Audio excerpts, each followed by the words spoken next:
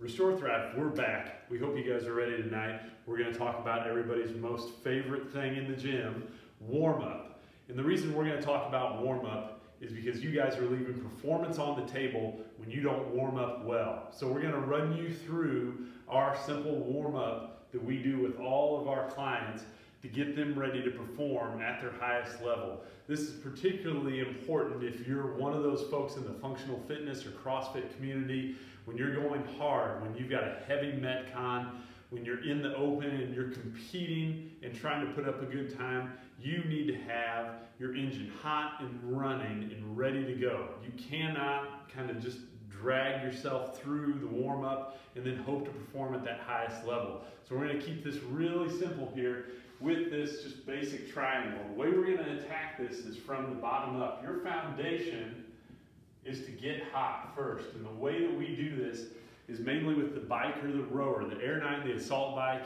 and your Concept 2 rower. The reason for that is we like that total body movement. It warms you up head to toe, and we've seen that the research is plentiful showing us that if we start to breathe heavy, if we start to break a sweat, what we're doing is we're turning on your nervous system and we're helping it communicate better with your body.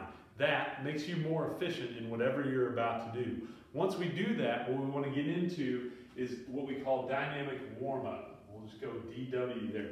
Dynamic warm-up means it's a movement-based warm-up. This is not when we sit and hold stretches. This isn't the time to bring out the foam roll or the lacrosse ball. We need to be moving. We need to be active. Our pattern should look like the type of movements that we're going to do in our workout. So if we're squatting, we're going to get into a squat shape. Lunges are like a half squat shape, just like this. So this lunge position is a great example of how we can warm you up for the squat. The other thing that we want to do is we want to make sure that we're warming up three-dimensionally.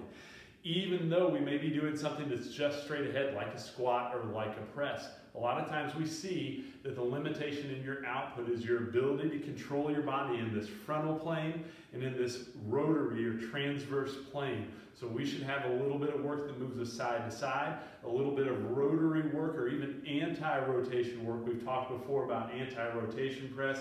Put a band around the rack or a pole, press out in front with you standing perpendicular to the line of pole. That's going to hit your obliques, that's going to hit your deep abdominal stabilizers.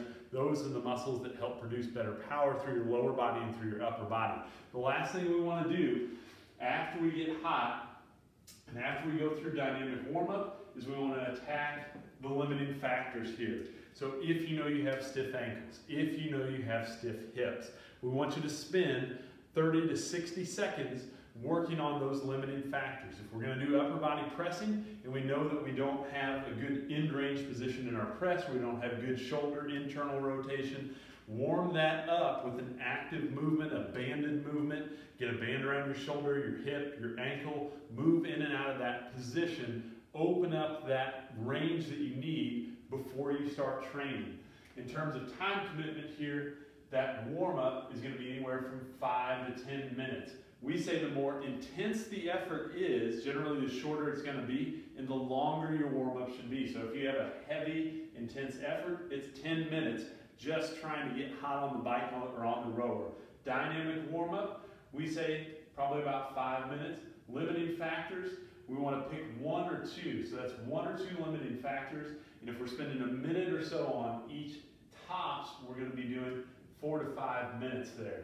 So we've got 10 minutes here, 5 to 10 minutes here. Make sure you get to the gym early. If you know you've got a heavy workout coming in, get that warm up in. That's going to increase your performance, decrease your injury risk, and you're going to be feeling better on the other side of that workout as well. Give these things a try, guys. Let us know what you think. Leave a comment down below. We'll talk to you again soon.